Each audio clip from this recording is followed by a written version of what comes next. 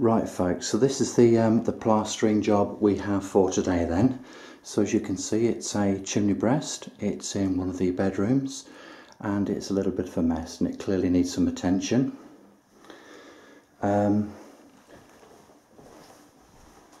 We've stripped off all of the wallpaper and we've tried to scrape away any uneven plaster. I've put bonding powder in any gaps where we have some old sort of silk emulsion type paint on the wall. All that's been scratched up to give it a nice mechanical coat, to give the skin plaster something to hold on to. And any sort of loose plaster has been scraped back the best we can. Now this vent over here, that's going to be removed, so I'll be doing that in a tick. Now, I'll only be doing this surface here, I won't be doing the edges. Reason being that I've exposed the skim bead, the stainless steel skim bead on the edges here, and that's going to be a hard corner for me to trail up against.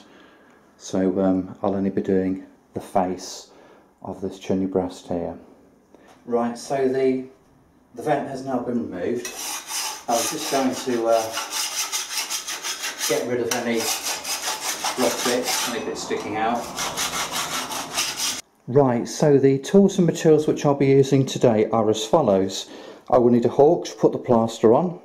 I will need a trowel to apply the plaster to the wall. You will need a bucket trowel to mix up the plaster and to clear out the buckets. I've used that scraper there earlier to scrape off any debris from the wall. A pair of gloves to protect my hands. Not everybody uses them, but I'm not a hero. I like to keep my hands in good nick.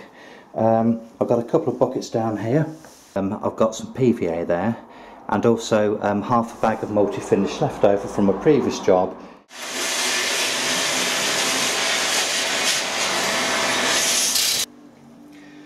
I've mixed up the PVA look so it's roughly the consistency of milk. Okay, so it needs a good old soak.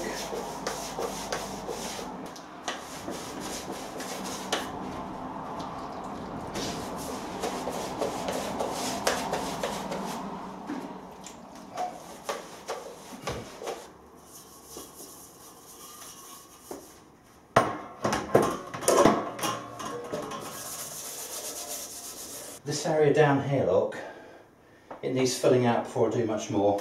So I'm just going to put some plaster in there, just to fill it out a bit first.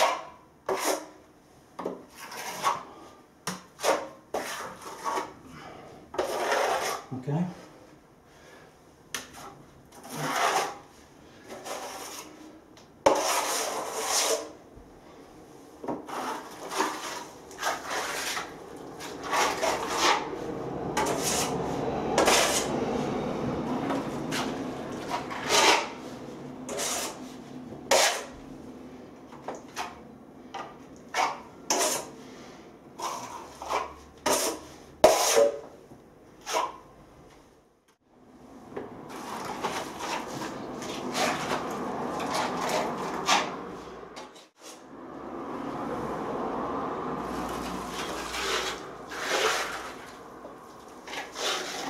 Okay.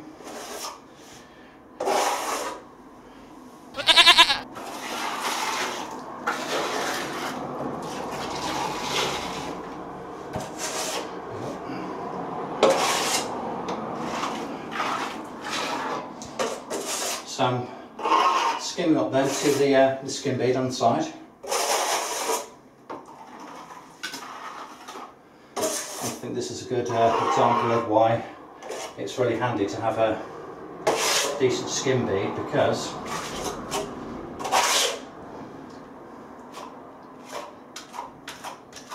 you need something to skim up against.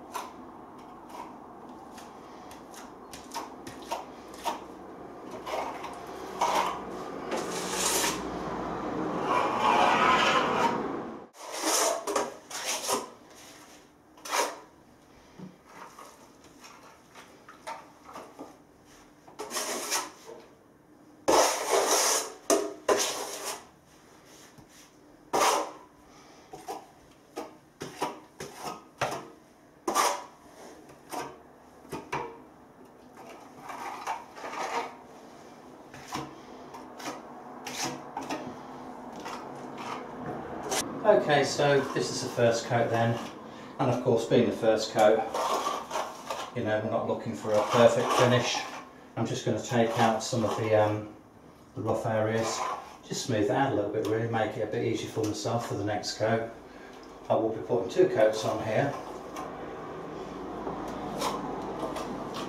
not one of these one coat merchants.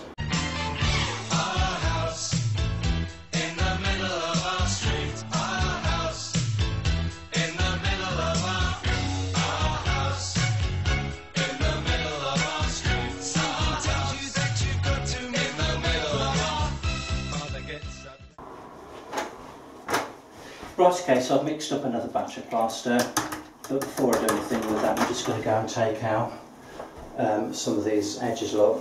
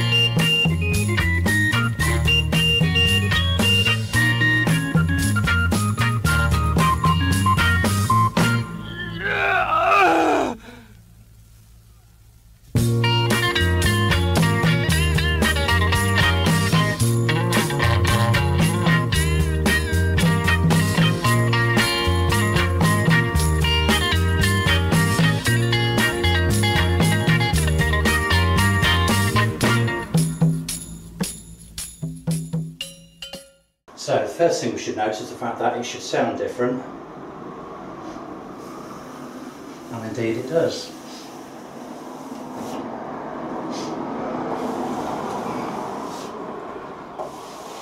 So you can hear a bit of a scratch, and this is a lovely sound.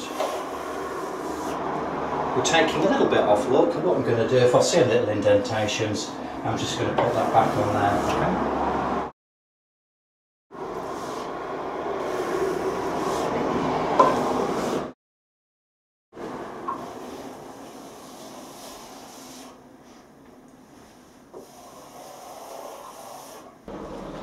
You know, it's not all about doing the upward stroke, you've got to make sure you keep it nice and level at the bottom as well, okay?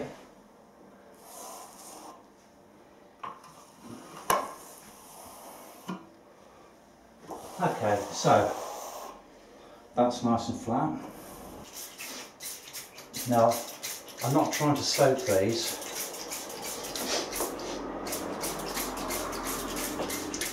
I just want a nice misty layer on there.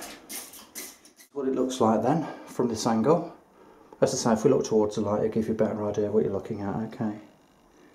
So I've got a wet brush look, and I'm just going to run it through here just to try and simulate a sponge float.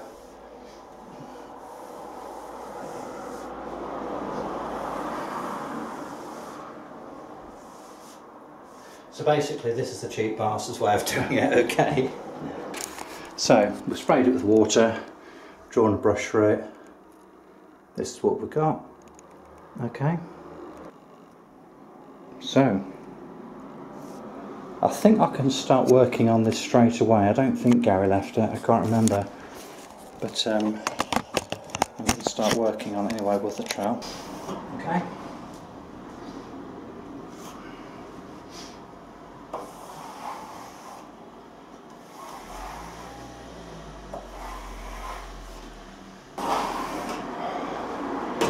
So I can't remember whether Gary actually left this bit, whether he went at it straight away.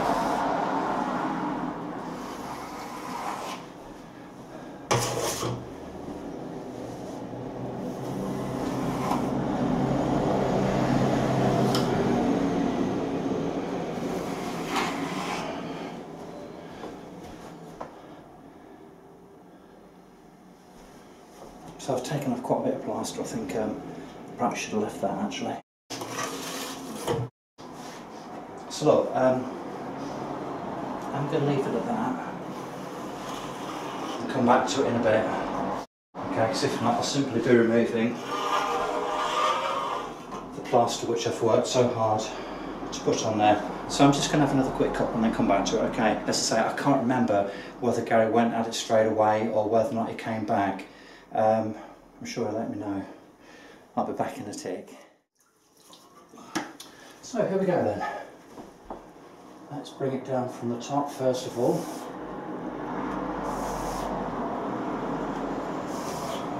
I'm just pressing it underneath this picture rail.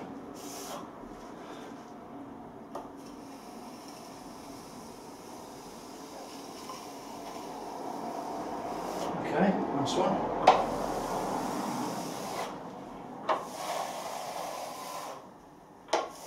And this is coming up lovely.